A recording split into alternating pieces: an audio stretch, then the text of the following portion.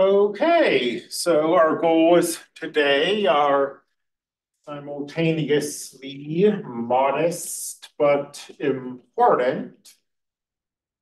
And those goals primarily are to introduce radians as an alternative way of measuring angles. And when we introduce radians, they're going to seem kind of arbitrary. It's difficult at this point in our mathematical career to answer the question of why we would use radians instead of degrees. I mean, the short but probably not very satisfying answer is that a lot of calculus works nicer if you use radians instead of using degrees. So let's start before we talk about radians by defining the so-called unit circle. And the unit circle isn't anything seemingly special to talk about. It's a circle with a radius of 1 centered at the origin.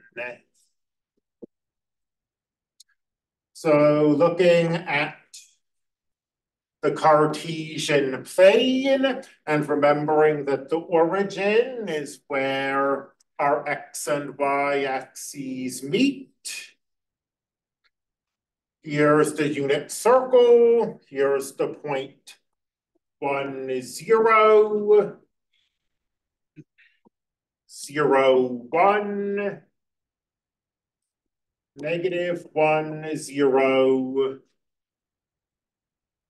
and 0, -1. And that's the unit circle. And the unit circle is going to be used an awful lot in this class, in spite of the unprepossessing appearance. We're going to define some very important stuff using it, starting with radians. So let's make the observation that angles can be used to define arcs on the unit circle and vice versa. So let's draw an angle. For the moment, it doesn't have to be in standard position. Let's just say we have an angle like that. Well, that angle, you see, it gives us an arc on the unit circle. An arc is just a way of saying part of a circle. And similarly, if we have an arc,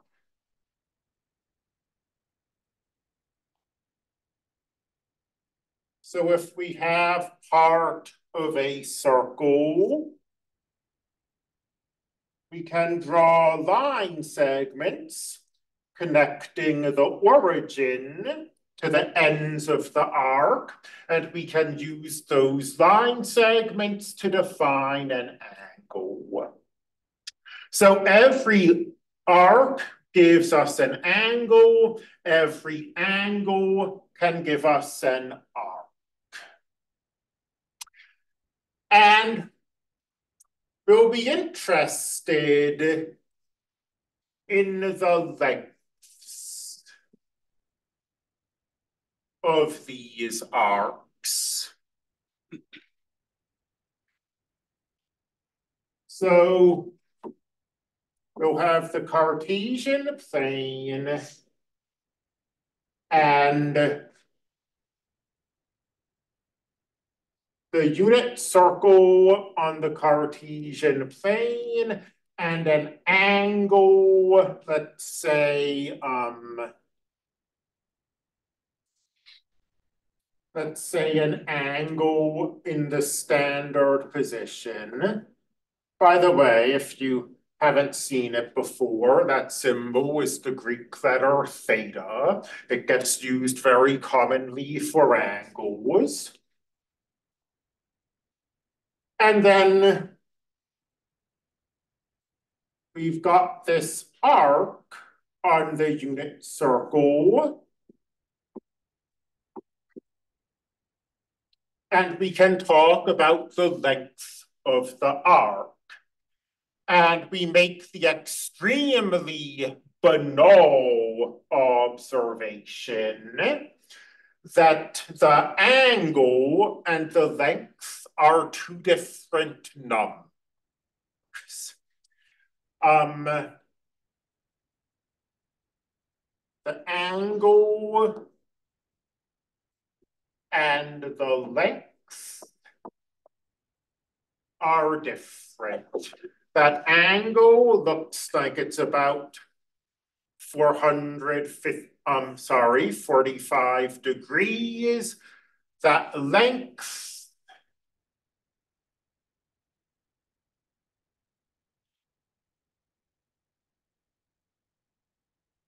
should be pi divided by 4. So you've got an angle and you've got a length, and they're different.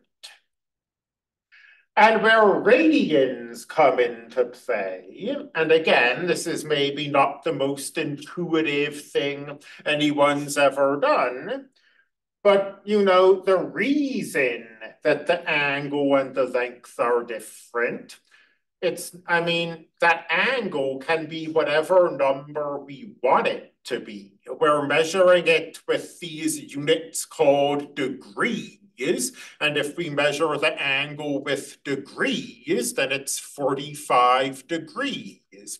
But we could use a different unit than degrees. Degrees aren't sacred. They come from Babylon, and we use them out of tradition. We could measure angles using a different type of measurement. Radians are a way of measuring angles so that on the unit circle,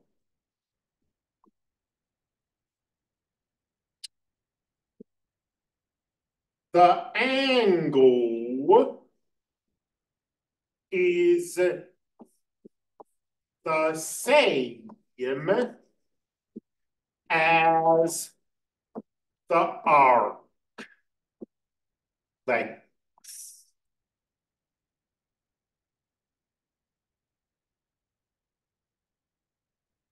Reproducing that picture, but this time using radians.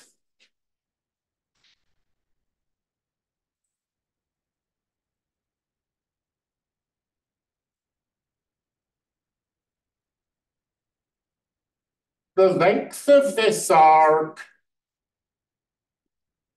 is pi divided by 4. And that's geometry.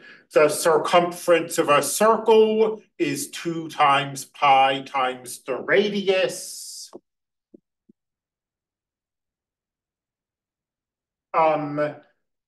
This is the unit circle, so its circumference is 2 pi, and that's an 1/8 of the unit circle in the picture. So 2 pi divided by 8 is pi divided by 4.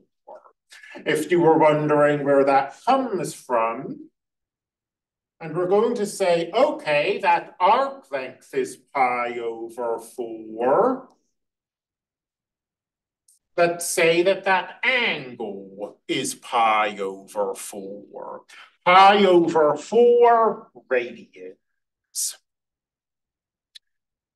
So this is an alternative way of measuring angles. And depending on what field you're working in, you might use degrees, you might use radians. It's all kind of based on convention. If you're doing anything involving calculus, you're going to be working with radians, because radians and calculus play well together. If you're, just designing architecture and you're not taking any derivatives and stuff, and you've got, your plan that you're working on, you would probably, I suspect, use degrees, just because talking about 45 degrees is easier than talking about pi over 4 radians. 45's a nice whole number. You can add it and subtract it and do all of the good stuff with it. Pi over 4, of course, is not a nice whole number. You'll give me a second. Pi over 4 is 0.785398, and then a bunch of other decimals. So using radians is good because they work well when you do calculus, but the trade-off is that instead of nice angles like 45 and 30, we have to deal with angles like this, 0.78539816339. So in this class, we'll sometimes use radians and we'll sometimes use degrees, depending on what seems most appropriate to us. But let's try to nail down some facts about radians and compare them to facts about degrees.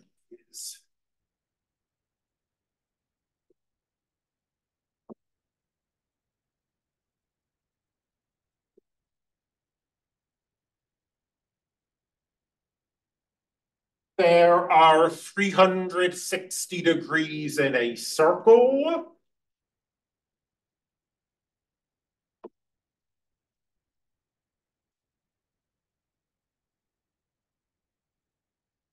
Compared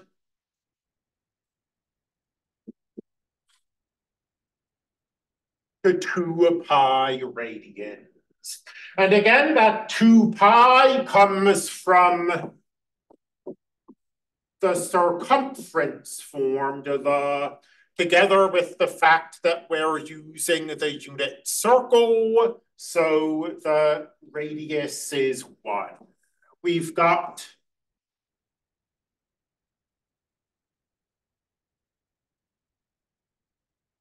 a unit circle, so R equals 1. And we're looking at this angle, a full rotation around the unit circle. Well, if you look at the arc this angle creates, we start here. We go fully around the unit circle and we end up here. So the arc length is the circumference of the circle and taking r equals 1 and plugging it into that formula, the circumference of the circle is 2 pi. Well, the entire point of radians is that the angle and the arc length are the same. So if the circumference is 2 pi, then the angle is also 2 pi. And then, we'll learn to convert from radians to degrees and vice versa. It's not really hard, but there are a few other equivalencies that you should probably just know and not have to use a conversion formula every time. A right angle, 90 degrees, is pi over 4 radians.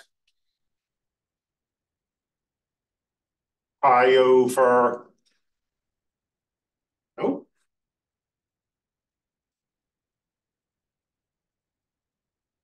pi over 2 radians.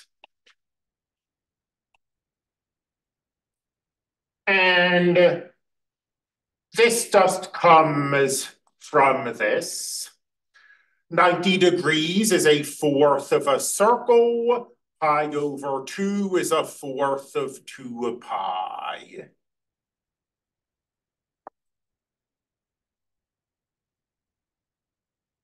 Then, you should have at your recall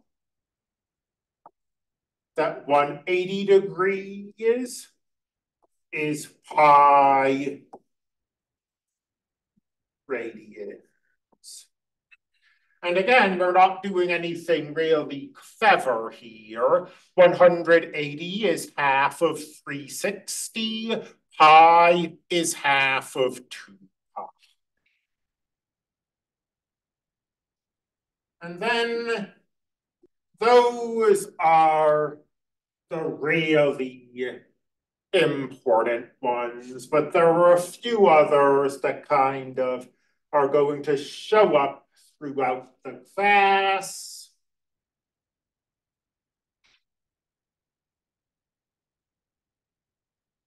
"30 degrees is pi over 6 radians. 60 degrees is pi over 3 radians. And 45 degrees is pi over 4 radians. And rightly or wrongly, trigonometry classes tend to spend a fair amount of time talking about 30, 60, and 45-degree angles. So again, it will be convenient if you can just internalize this and not have to, use a conversion formula every time it comes up. But as for how to do conversion, well, we can work it out. And in fact, we can work it out based on what we have written here. 180 degrees equals pi radians. Ordinarily, I should say, it's assumed that if there's no degree symbol, we're working with radians. And because of that, you don't have there's no symbol for radians, and you don't ordinarily write the word down. You can just say things like 180 degrees equals pi, and everyone will assume that they're saying 180 degrees equals pi radians. Of course, as your teacher, I'm trying to be as clear as possible and not leave room for confusion. So I'm writing the word in, even when people ordinarily wouldn't. So we can take this and we can divide both sides by 180.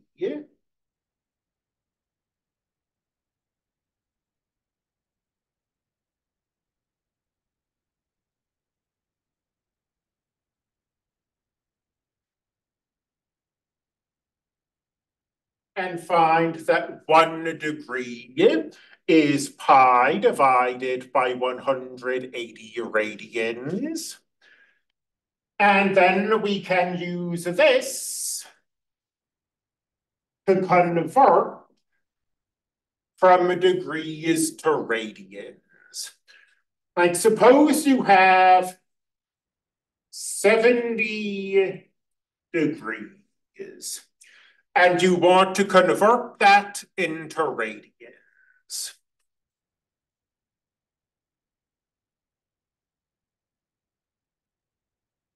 Well, 70 degrees is,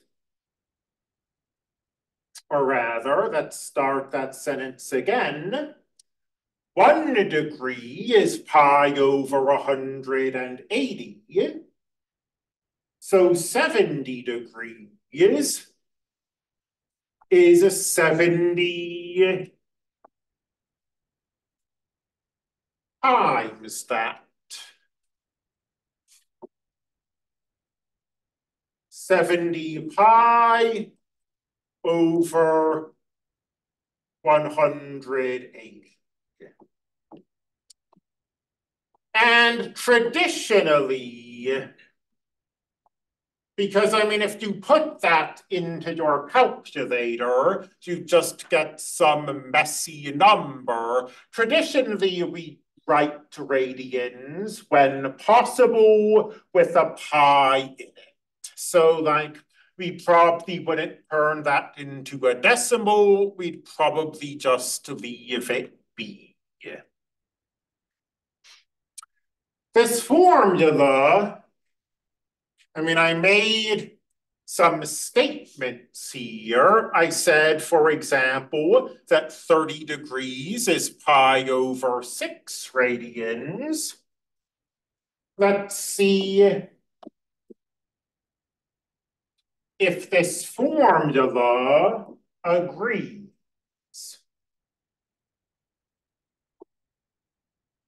We have 30 degrees.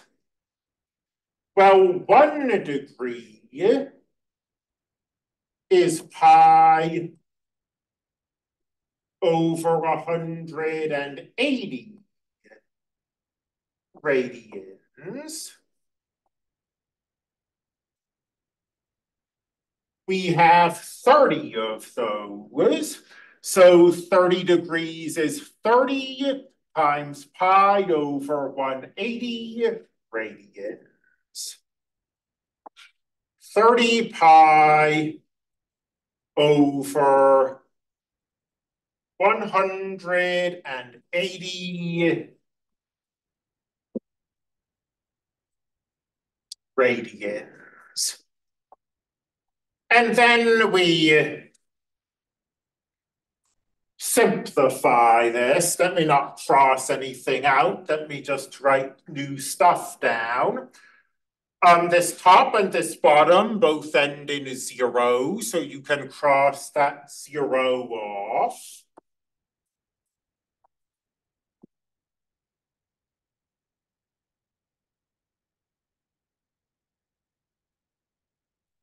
And then 3 goes into 18. 15 6 times.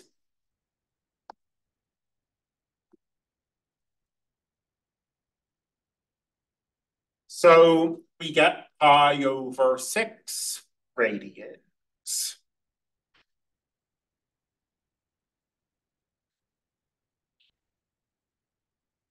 Any questions so far?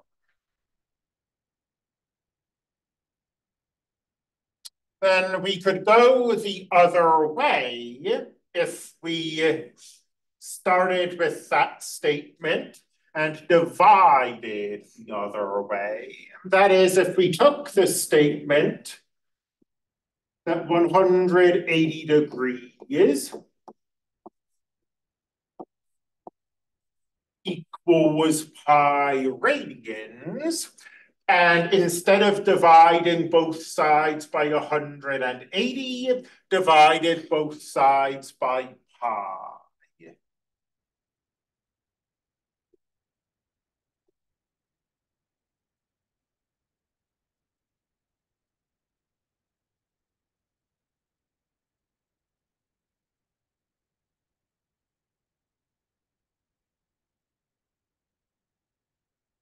So conversion would now be done in a similar way. Let's say we have O pi over 12 radians. And we wanted to know what that is in degrees. Well, 1 radian is 180 over pi degrees. So pi over 12 radians is pi over 12 times 180 over pi degrees. Our pi's cancel.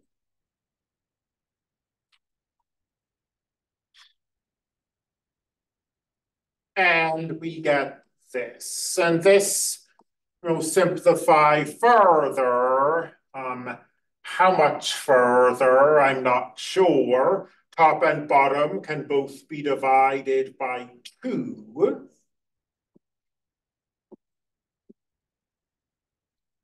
Now top and bottom can both be divided by 3. Oh, apparently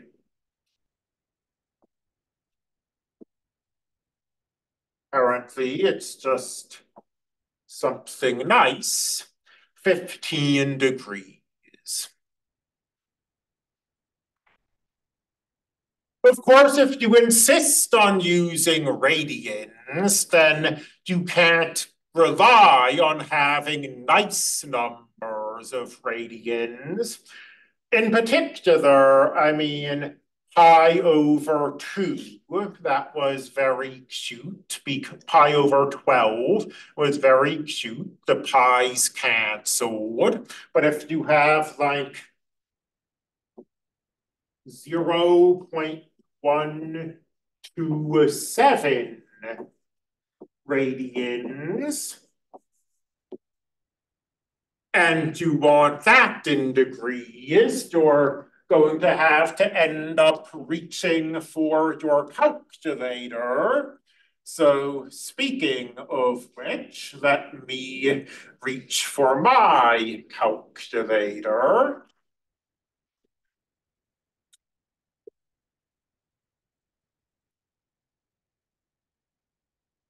While it's doing that, let me start the problem.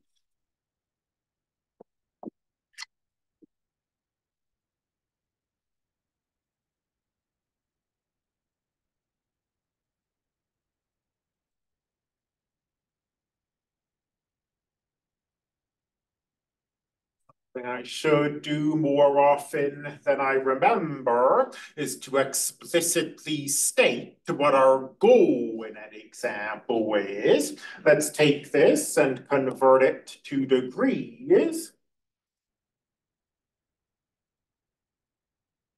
So we know that 1 radian is 180 over pi degrees. Well, we don't have 1 radian. We have 0.127 radians. So instead of 180 over pi, we have 0.127 times 180 over pi. And this isn't going to be anything nice.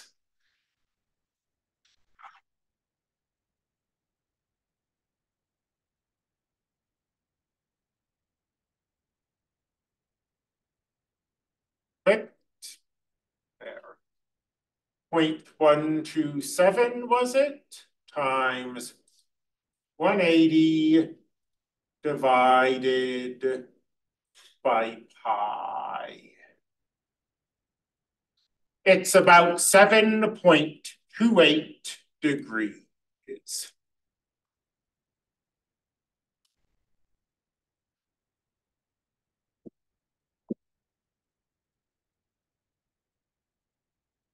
Which makes sense. A fact that you should internalize, even if it's sort of an informal statement, bless you, is that a radian is much bigger than a degree. Because I mean, 2 pi is what? It's 3 point something. So 3 point something radians is the same as 360 degrees.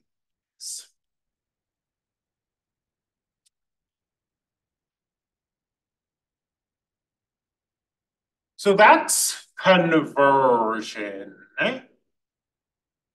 So this is maybe getting a little ahead of ourselves. I mean, maybe that, well, but it's as good a time to do it as any.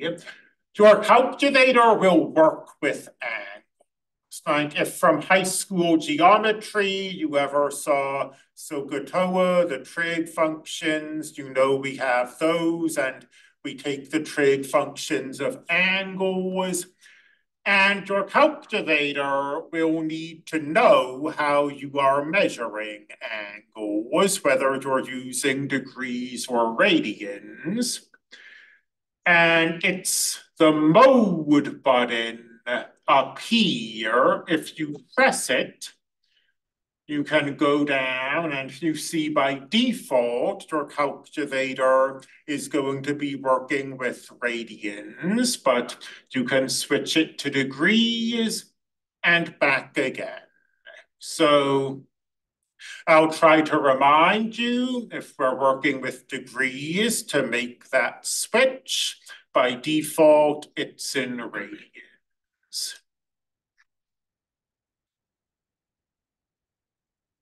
So a few other kind of stray statements. All that stuff we did yesterday when we were talking about angles, we were thinking of them as being measured in degrees, but you know, it's still true if you're measuring in radians. So I mean, you still have, if you go from there, your initial side, and you move clockwise to the terminal side, that angle, which I said would be negative, I was talking about degrees at the time, but it's true with radians as well. It's negative whether you're measuring with degrees or whether you're measuring with radians. The only thing we said yesterday that maybe needs to be commented on further, now that we have two different ways of talking about angles,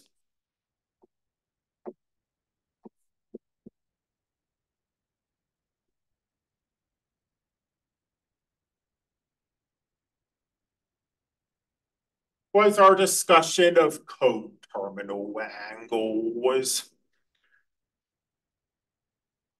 And if you remember that discussion, the point of it was that if you just have the initial side of an angle and the terminal side of the angle, that's not actually enough to tell you what the angle is.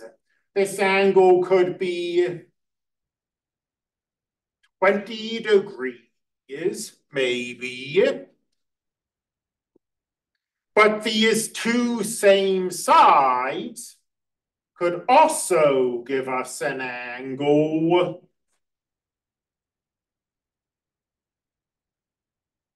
of 380 degrees, and so on.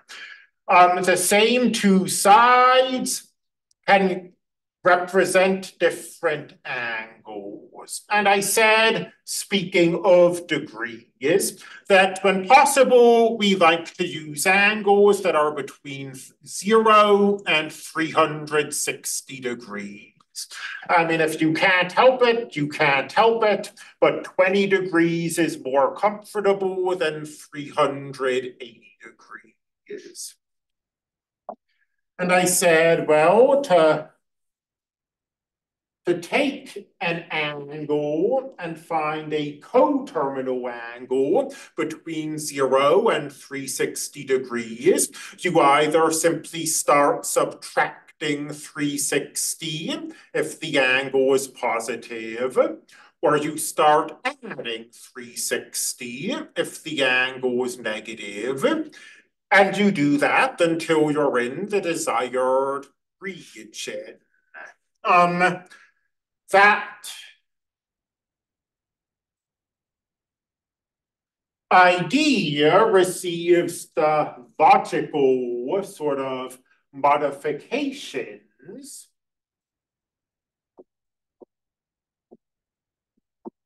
if instead of measuring angles in degrees, we're measuring angles in radians.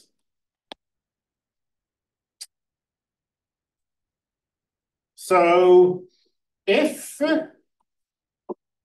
an angle is greater than 2 pi, and notice, going back to something I've said a few times, radians don't have units. If I say 2 pi and leave it at that, we assume that I mean 2 pi radians. Then to find a coterminal angle between 0 and 2 pi,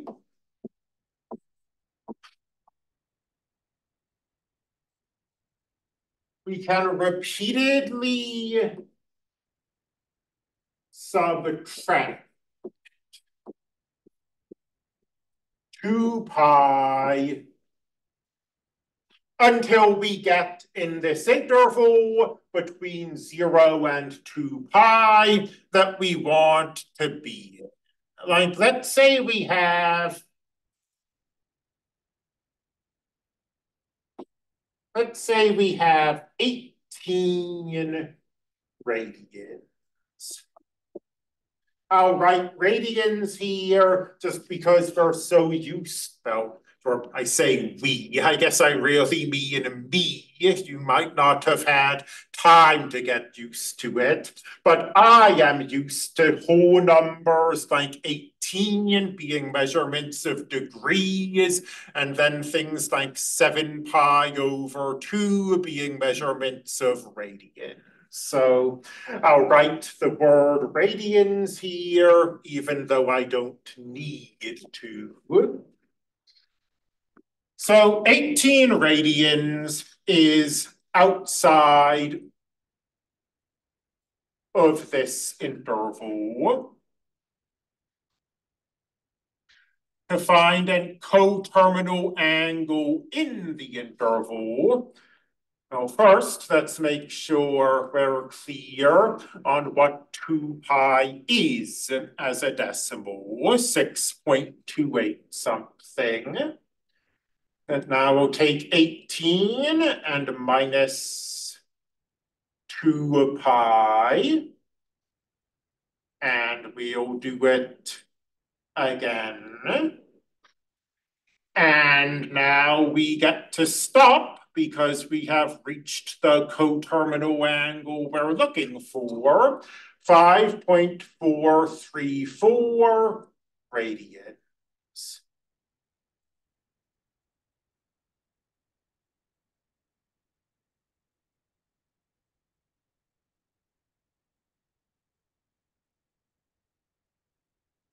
There's no really good way to write this. You just have to write this sentence. 18 radians has 5.434 radians as its coterminal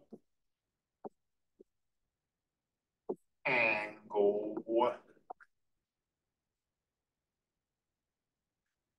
In particular, I mean, that might seem like a kind of awkward way of writing, but we don't want to say that an angle was equal to its coterminal angle.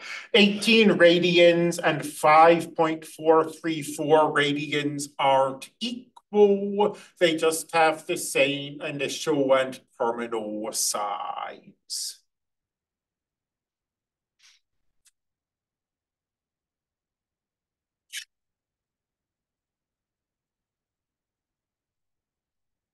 So it's slightly early, but this is a very nice break in the notes.